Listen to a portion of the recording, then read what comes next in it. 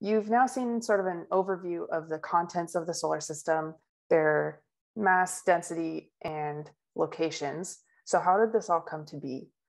Astronomers try to come up with a model for how the solar system formed in order to understand what we see out there today.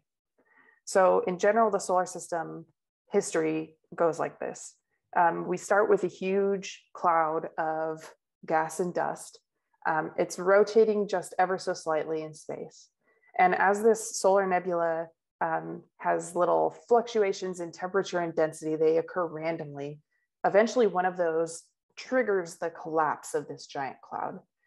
And as it collapses, it shrinks down and flattens. So it's kind of like if you have an ice skater who's rotating and they pull in their arms, then they rotate faster. So it rotates faster and faster as it collapses. It spins up faster and faster. And if you've ever been, on a merry-go-round, you know that when objects are spinning quickly, things tend to be sort of pushed out to the edge. So that causes all of the matter to be pressed out from rotational flattening and kind of start to take on more of a pancake shape. Most of the mass ends up at the center, and that's where our sun forms. But the rest of it has various stuff throughout the solar disk, which is what we now call this. And the planets start to form as material condenses out of that solar disk as it cools down. So solid particles condense.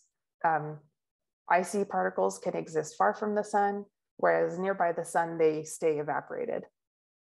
And so some of this is related to the compositions of our planets, as you talked about in the pre-class questions. The gas was not able to condense on the terrestrial worlds for a couple of reasons. One, because it was too hot to condense.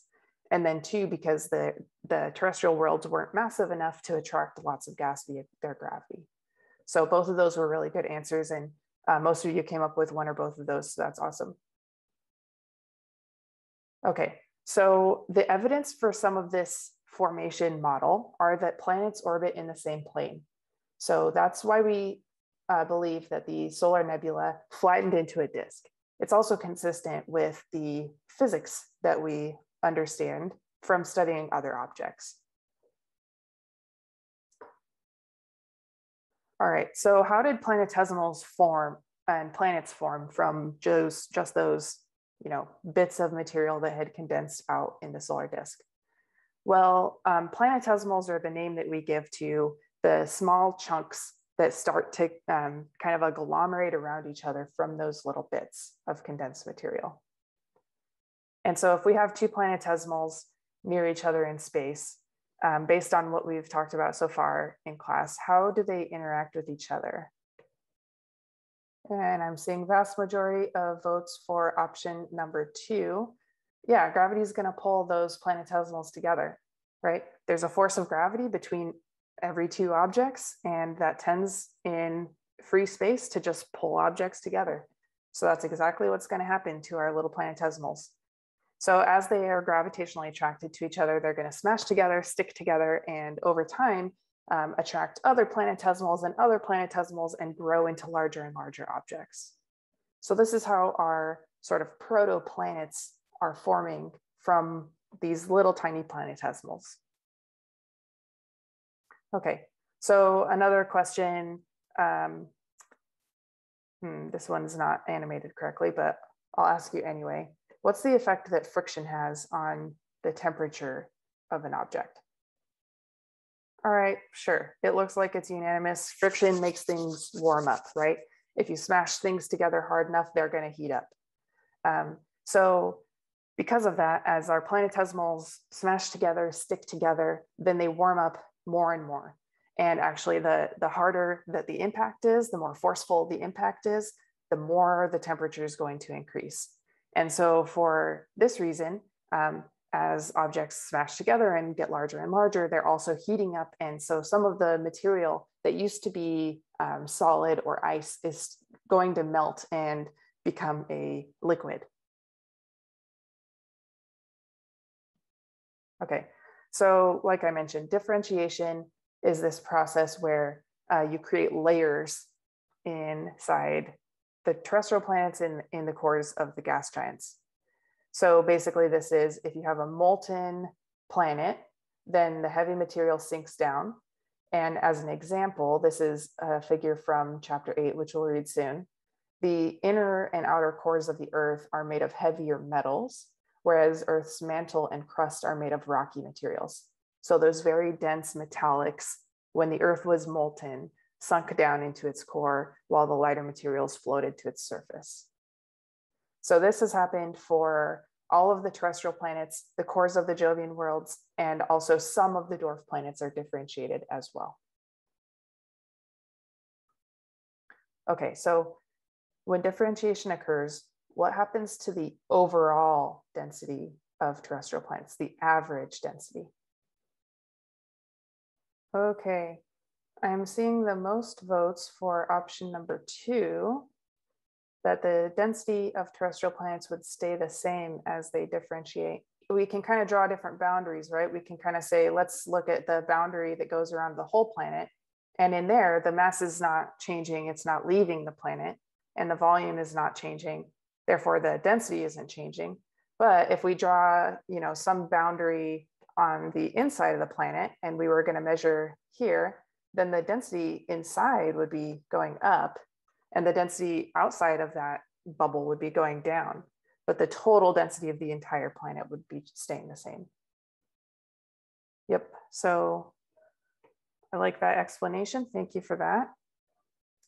All right, so the overall average density isn't changing, but it's really important that the materials are now layered within the planet. And this leads to really cool effects, which we'll talk about as we go into detail on every single planet. We talked about lots of different objects. All of these objects are flying around in the early solar system, colliding with each other. Which of these objects do you think is least likely to be differentiated? I am seeing the vast majority of responses for choice number 1. The asteroid's not going to be differentiated because of its small size. And I guess, why would the small size of an asteroid make it less likely to be differentiated? Does anyone have an idea for why that would be? Okay, yeah, that's a really great idea. So the differentiation would be maybe the most pronounced in objects that have more gravity to cause the differentiation to happen. Yes, that is one reason. I have another reason I would expect small objects not to be differentiated. And this is kind of a chicken or the egg problem, because if an object is small, it obviously didn't attract lots of other objects to it, right? It didn't become a protoplanet or a real planet.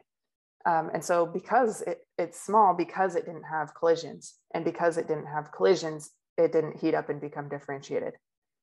The asteroids are generally not differentiated. Some of the largest asteroids are differentiated, but we call those dwarf planets.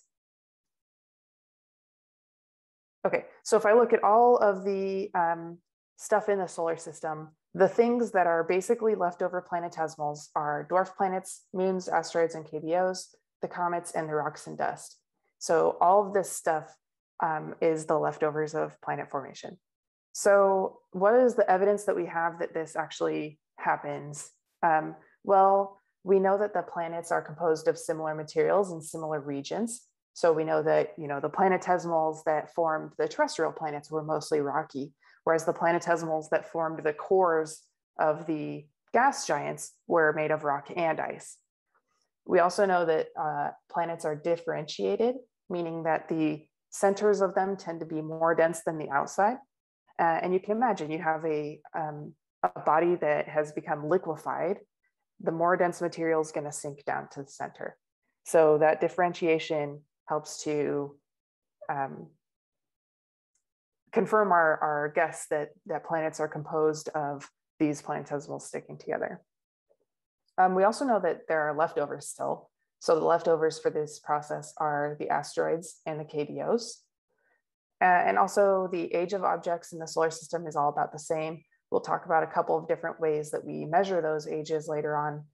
But the theory of planetesimals says that all of those planetesimals would have formed at the same time, and we can actually confirm that.